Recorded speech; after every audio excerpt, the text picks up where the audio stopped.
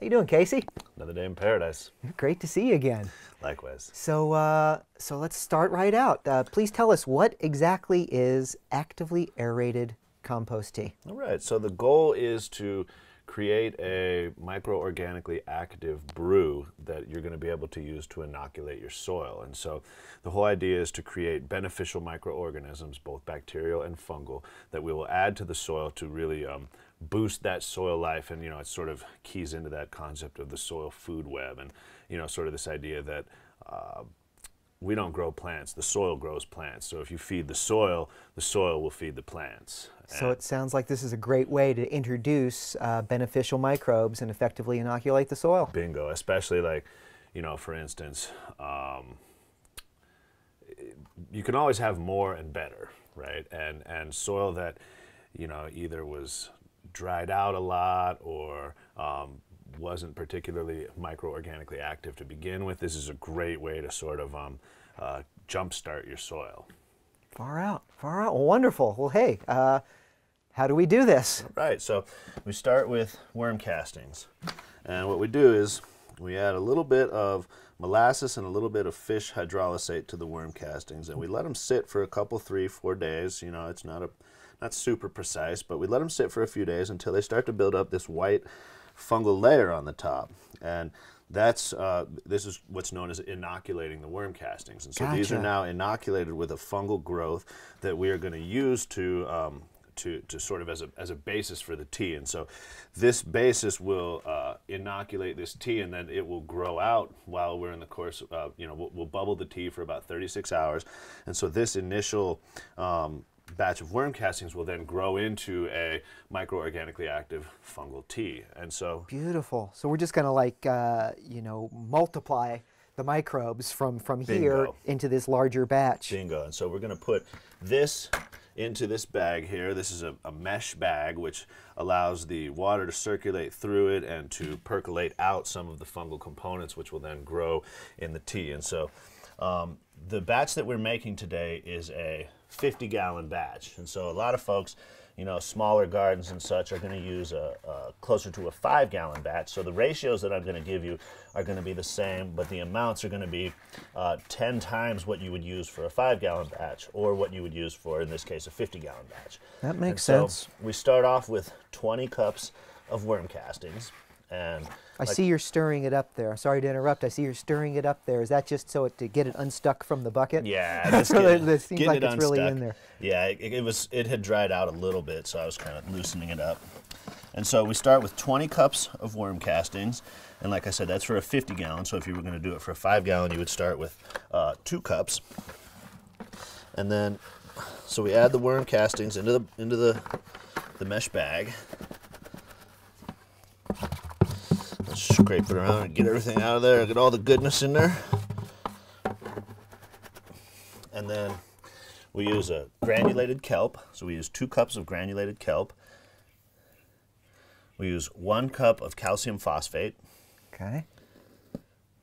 And those are our dry components. And then for our moist components, we have a 1/2 cup of fish hydrolysate, and we have 4 cups of molasses. And both the fish and the molasses will help to grow out the bacteria. Wonderful. And then we roll this little guy down, and we clip him.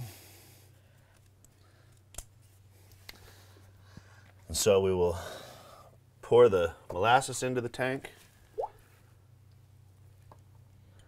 Makes a nice bloom in there, and I'll kind of just give it a little rinse-a-rooski, get as much Get of it all as out, possible. sure. Yeah.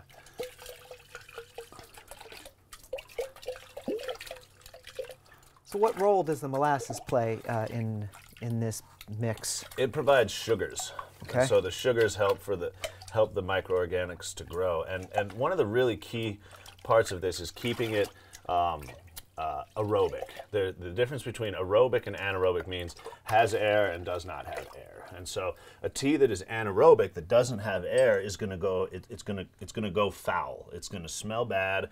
It's going to be funky, and it's not going to deliver what you want for your plants. It's going to create a microorganic activity that's not beneficial for your plants. And so we want an aerated. That's the That's first the key. word in actively aerated compost tea. Bingo. And so to create that, we use this we have this little guy here. He's kind of an amalgamation of parts we've stuck together.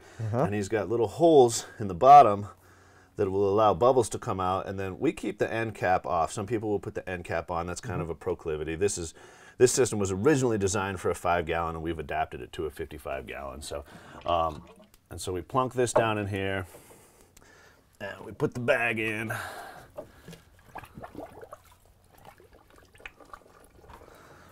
And then we put the lid on, and we'll hook up the pump.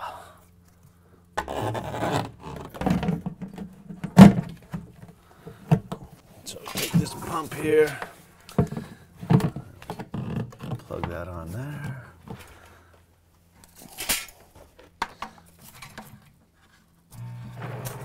And he gets to bubbling, and you can hear him starting to bubble down in there. Absolutely, you can hear the agitation going on in there right now. So this is introducing the air into that mix. Bingo. And so how long does this brew for? So we'll brew for 36 hours generally. It depends on how warm it is. The warmer it is out and the warmer the water is, the less you have to brew for. Okay. We like 36 hours. Sometimes it goes 48. We try to set a minimum of 36 hours generally is our goal. So with that sort of range, how do you know when it's ready? You'll start to see the fungal, the strands of the fungal hyphae in the compost tea. Also, definitely going by smell. If it smells good, it's sweet and earthy. Yeah. That's what you're looking for. If it smells foul or rancid or vinegary, that's you really want you're trending into bad bacteria possibly. And one of the things that's this is one of those subjects that there's such a wealth of information out there that I would really encourage people to get online, to start reading about it. There's a lot of different opinions. There's a lot of different discussion about it, and really, beneficial microbes, the soil food web. Absolutely, and start to use this as kind of like a basis as opposed to a be-all, end-all, because it really is a subject that people can really benefit from and that they can learn a lot from. And so, for me, I feel like I've really only just barely begun to scratch the surface. And sure. So it's definitely something that I want to learn more about and that I would really encourage people to learn more about. I've been using the AACT myself for many years now, actually. So the prime method you use to determine whether or not you have a good batch of tea is to use your nose, and you say it either smells sweet or good versus a foul or sour smell. Yeah, sweet and earthy, and that's what you want. And so if you end up with, for instance, the pump went off, or you didn't get enough aeration, and you end up with a foul-smelling tea, I would not recommend applying it. I would recommend, just discard that. Discard it, yeah, and start fresh. And one of the really important parts of it is to make sure to clean all of the components very, very well, because what can happen is bad bacteria can breed in dirty components, and then you can end up starting out right out the gate inoculating your tea with bad bacteria. So when you're finished with a batch, it sounds critical to make sure that everything is cleaned real well before starting the next batch effectively. All of the components, all of the buckets that we use, everything gets scrubbed out, soap and water, proper scrubbing to make sure that you're starting off with, it's kind of like cooking. You don't want to start off with a dirty pan. And so we try to make sure that everything is very clean. What we do is, so we've got this barrel has a faucet plumbed into it here, and so we'll turn the faucet on and we'll fill up 5-gallon buckets with it. And so this is our undiluted tea. Okay. What we do is we take it and we divide it into fourths. So a bucket will go, one bucket will go into 4 empty buckets, a quarter each, and then we'll fill it the rest of the way up with water. And so we have a diluted tea that we'll then use as a soil drench. Okay. I know some people who go just undiluted. Yep. I know some people who do diluted a little more. Part of it depends on how much soil you're trying to inoculate, how much tea you have. Can you overdo it? Can you have it too high of a concentration? Yes and no. I mean, there are fertility components in here: the calcium phosphate, the fish hydrolysate, and the kelp. And so it's not. I don't know that you're going to hurt anything by putting more.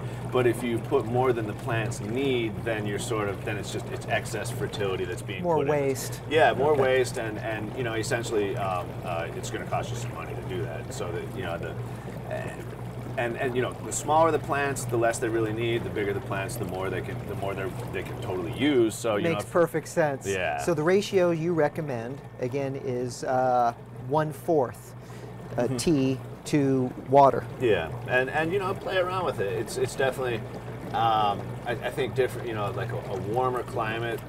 You know, I would venture to guess you could probably use more tea because there's going to be more microorganic activity in the soil. A cooler climate, probably a little less tea. But sure, that's purely a guess at this point. And again, I would definitely recommend to folks to like use this as kind of a starting point and really start to read up on it. It's a fascinating subject, and it sort of really touches on that, you know, soil science and microorganic activities, and you know, there's just a wealth of information there. absolutely. Are there any other ways to use or apply AACT besides the soil drench? You can. So I know some folks who do, and we have at times done foliar sprays with it. It can be very good for building beneficial microbial activity on your leaf surfaces. The flip side of that is that we're seeing with the testing regulations, they don't, a lot of the times the microbial testing doesn't differentiate between beneficial and harmful Interesting. microorganic activity. So you can end up, for instance, if, you know, never spray during flower, because you can totally end up failing a microbial test, even though it's beneficial. So I'm not going to suggest that you're putting something bad on your plants, but at the same time, if you fail a microbial test for it, then you've kind of hurt your process. Sure. So if someone is interested in using it as a foliar, certainly only in the veg stage and not in the flowering stage. Yeah, early and earlier on in veg, like, you know, once we hit, get a little slop over. Once we hit, you know, like at this point we're middle of July right now. We've stopped foliaring. We're not going to do any more foliar feeding. We're strictly doing soil drench at this point. That was fantastic, Casey. Thank you so much for explaining what actively aerated compost tea is, how to make it, how to use it.